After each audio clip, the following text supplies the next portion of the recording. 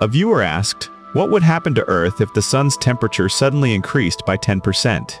Right now, the sun's surface temperature is about 5,800 Kelvin. A 10% increase pushes it beyond 6,300 Kelvin. According to physics, specifically the Stefan Boltzmann law, radiated energy is proportional to the fourth power of temperature. Which means this: the sun gets only 10% hotter, but the energy reaching Earth jumps by 46%. After 8 minutes and 20 seconds, Earth enters hell mode. Let's speed up time and watch what happens.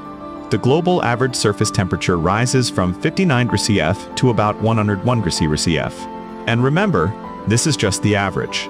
At the equator and deep inside continents, daytime temperatures easily exceed 140 degrees Celsius. Humans can no longer survive outdoors for long. Next, the polar ice caps collapse completely.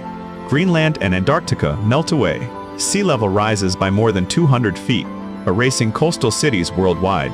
Then comes the runaway greenhouse effect. The oceans begin to boil on a massive scale. The atmosphere fills with superheated water vapor. Average surface temperatures soar past 212 degrees F. At this point, this is no longer a weather forecast, it's a cooking guide. Intense solar radiation and solar wind start stripping away Earth's atmosphere. Water molecules break apart. Hydrogen escapes into space. The universe is precise and unforgiving. That extra 10% is the end of civilization. What experiment do you want to see next? Like, follow, and tell me in the comments. Next episode, I'll make it happen.